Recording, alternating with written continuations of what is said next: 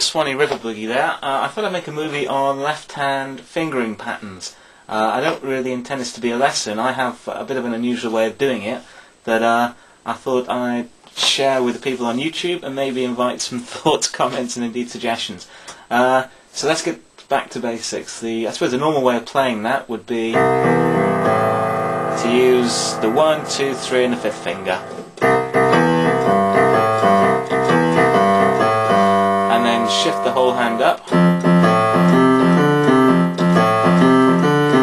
But there's two things I did a little bit different. The first one is I based most of my left hand fingering around the 1st and the 5th. So if I'm going to hit the A note, I'm going to use finger number 2, and that works.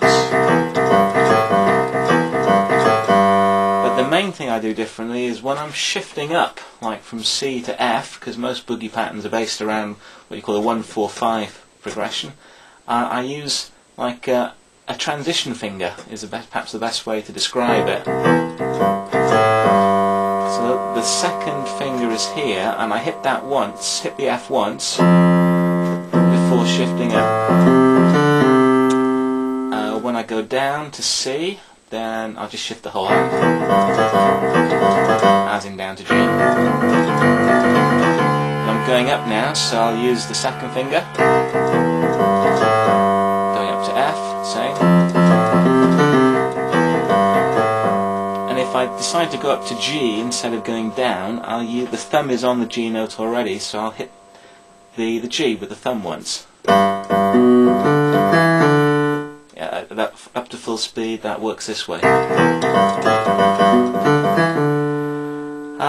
So those are the two main differences. Now that's obviously a pretty basic boogie pattern, and most of the best ones involve chords of some description.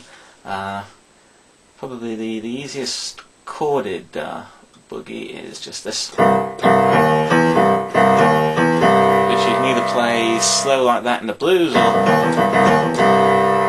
again, my method works quite well for me, in that if I go up to F, I use that finger down to G,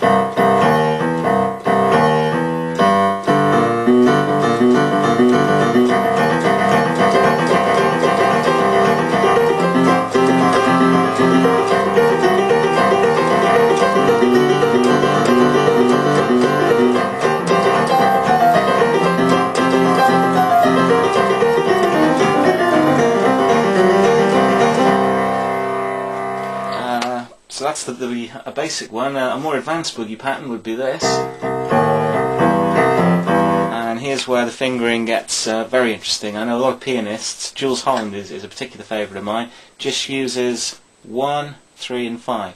Just those 3 fingers to finger that one out, and it works this way. So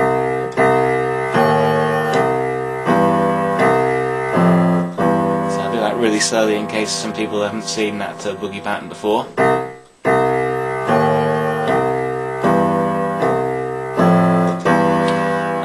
So my first difference is that I've been sort of brought up to use all 5 fingers. So the first little bit of a difference is this way for me, giving all the fingers a workout, and then getting used to this now. Shift with the second, down to C, hit the G once with the thumb.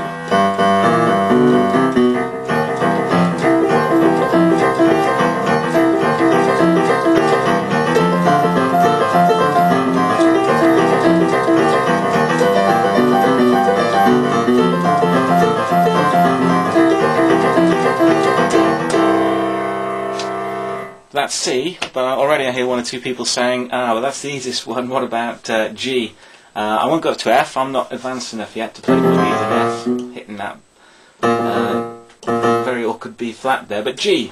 G's a nice little key that also works for me.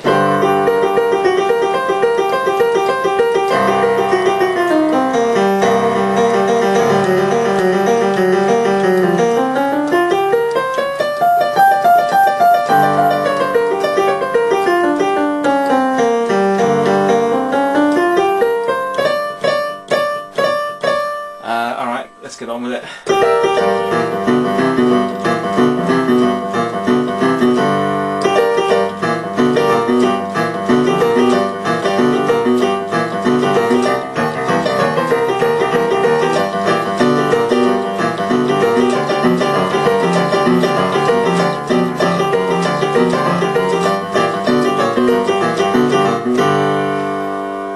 So it's pretty much the same thing. The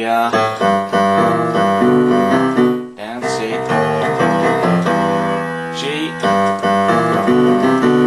Now D is the awkward, slightly awkward one. It's not too difficult if you keep practicing it. But D, instead of the third note or the being a black, it's a C. So and then it frees me up. There she is to get there. The main advantage is there's one or two particularly quite advanced left-hand patterns that I'm working on now, which, here's one for instance.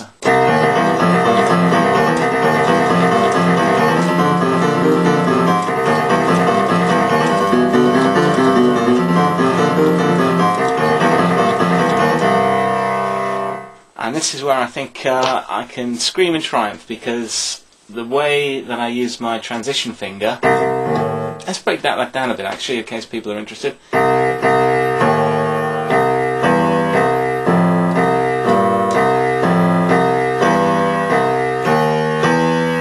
Now doing that at speed, it's very, very difficult to shift the whole hand up to hit that note twice. I mean, I can't do it, but then I'm so used to practicing it the other way.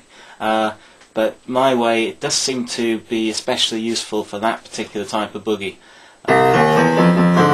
And so what I'm doing is, and then on to G.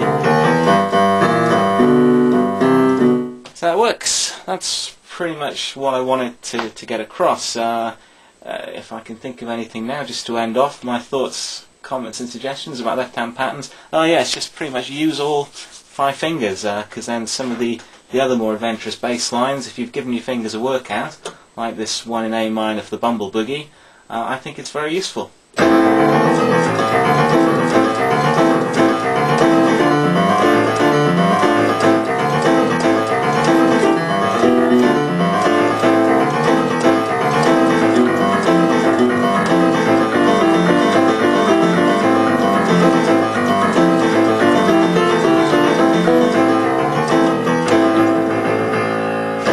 So there you go, my thoughts on left-hand boogie patterns.